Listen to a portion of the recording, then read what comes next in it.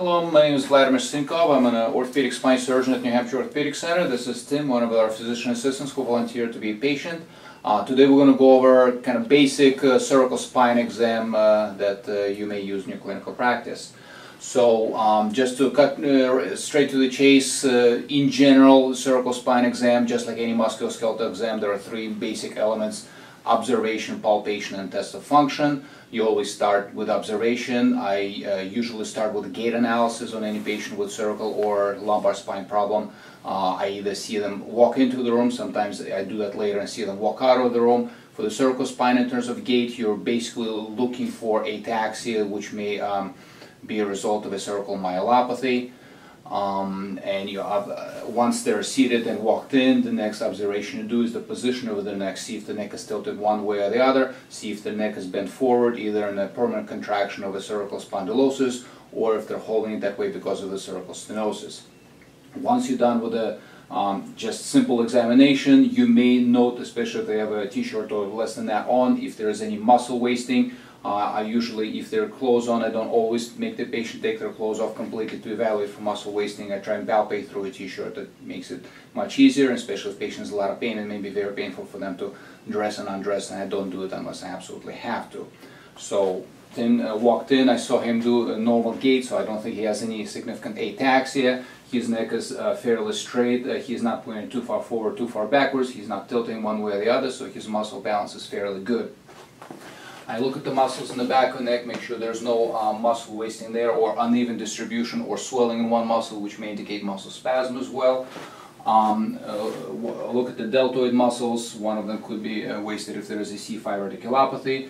Then usually if you can see the biceps, triceps, you look at them. If not, you just palpate the biceps and triceps, wrist extensors, wrist flexors, and look at the intrinsic muscles in the dorsum of the hand. If there's a muscle wasting in there, that could be a C8 problem, or could be other neurologic problems as well that we're going to go over. So once you're done with the basic observation, you ask the patient to do range of motion, ask them to flex their neck all the way forward, and ask them extend it all the way back. Most people, even with neck problems, can easily, you can neutralize. Most patients, even with bad neck problems, usually can bend it forward fairly easily. Extending it will hurt almost anybody who has a neck problem. It does not indicate any specific diagnosis. Multiple things can do that, but you should be able to note the range of motion, flexion, extension. They can tell you some things. And then go ahead and turn you all the way to the right side and all the way to the left side. Limitation in neck range of motion, once again, may be arthritis, may be due to pain, may be due to muscle spasm as well.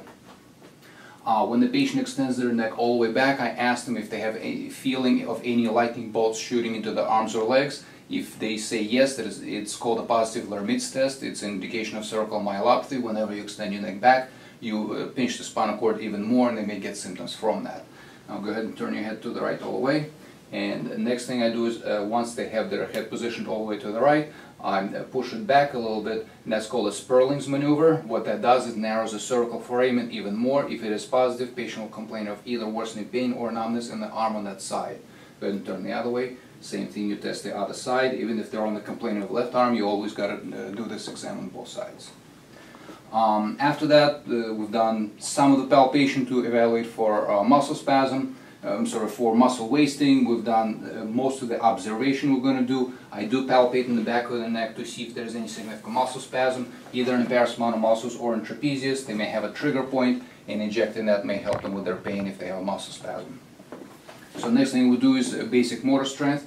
Go ahead and put your arms up like that. So this is testing deltoid muscle. Hold them up as strong as you can.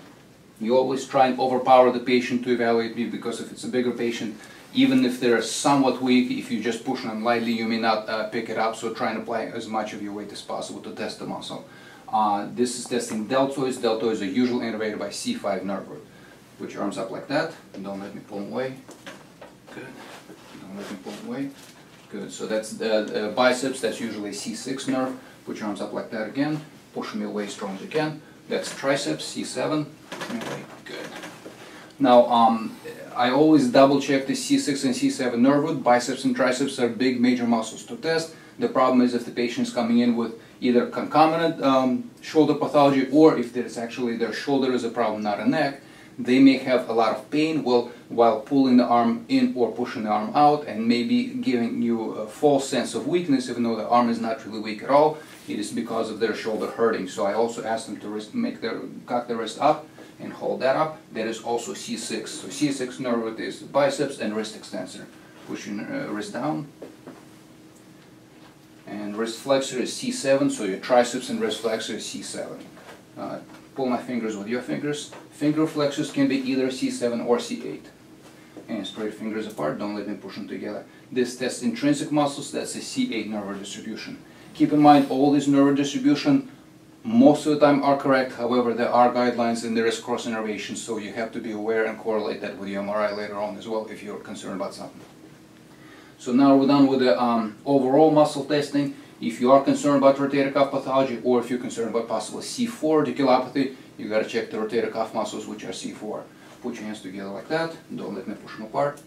Good. Push them apart as strong as you can. Good. Put this arm up like that. Don't let me push it down. Good. Put this arm up like that. Don't let me push it down. I don't do a very thorough shoulder exam. I'm not a shoulder surgeon. However, to evaluate for shoulder impingement, especially if they are complaining of a lot of shoulder pain and you're not sure if it's a C5 nerve distribution radiculopathy or it's a shoulder impingement, I simply passively elevate their arm up and ask them if they have any pain with that. And I also do rotation of the shoulder in this position. This position basically evaluates, very crude evaluation for shoulder impingement. Most people with shoulder impingement will have some pain on that, and then you can figure out if that's in addition to their cervical problem or that's really their main concern. So next is sensory exam. Once again, dermatomes are most of the time going to be correct in most patients. However, there are variations, we have to keep it in mind. So over the deltoids is usually C5. Do you have any numbness on one side compared to the other? No. In terms of the arms, the dermatomes kind of cross over a lot, so I try not to rely on those and basically move down all the way to the fingers. Bring your hands up like that. Spread your fingers apart. You feel me touching your thumbs? Yes. Does it feel the same on both sides? Yes. So thumb and index finger are C6 nerve distribution. I do not do pinprick or two-point discrimination. That's too fine for a neurological exam of the cervical spine. That's more if you're concerned about some neurological problem or peripheral nerve problem, you would check for that. So thumb and index finger are C6. Any numbness here? No. So this is middle finger is usually C7. Any numbness here? No. Or here? And ring finger and pinky are usually C8. You can double check. C7 is usually going to be ulnar side of the forearm, and C6 is usually going to be radial side of the forearm as well. Normal cessation there, right? Yes. Put this hand down. So next thing I do is testing for hyperreflexia. Hoffman's maneuver. You flick the middle finger with your thumb, and you watch for movement in the patient's thumb. Positive Hoffman's maneuver, whenever I flick the middle finger, the thumb will flex down reflexively. It's a crude reflex that usually the brain will dampen and you will not see in a normal person. However, if the spinal cord is compressed, the signal of dampening from the brain does not go through and you will see this exam reappear. After that, I palpate the radial pulse. You always check pulses in both arms, make sure there's no vascular pathology that may be adding to their complaints. And then I check for their reflexes. To check for the reflex, you ask the patient to lay their arm on yours so they're not using any muscles and all the muscles are relaxed. There are three muscles you can check. Biceps deep tendon reflex is C5 nerve root. So you palpate the biceps tendon and then just knock over it. If you're not sure if you're hitting the biceps tendon completely, you put your thumb over the biceps tendon so you know exactly where it is, and then hit your thumb and see if there is a reflex. So his is fairly quiescent. Brachioradialis tendon will be running right here. That's a C6 nerve root deep tendon reflex. So you see his brachioradialis contracting just a little bit. And triceps is very easy. Triceps tendon right here. That's a C7 nerve root. You see that reflex. So thinking here, we check for the Hoffman's. Hoffman's is negative. We'll palpate for the radial pulse. And we check for the reflexes. Check for the biceps, brachioradialis, and triceps. Good. So in terms of evaluating the cervical spine itself, that's basically it. You checked for the cervical spine's ability to control gross movements because you evaluate the patient's gait. You see if the cervical spine is moving properly. You saw the range of motion. You checked for crude nerve impingement by Lermitz and Spurling's tests. and we checked for the muscle function in evaluating strength, sensation, and the deep tendon reflexes. We rolled out vascular pathology by comparing and making sure that the radial pulses are equal and symmetric and fairly strong on both hands.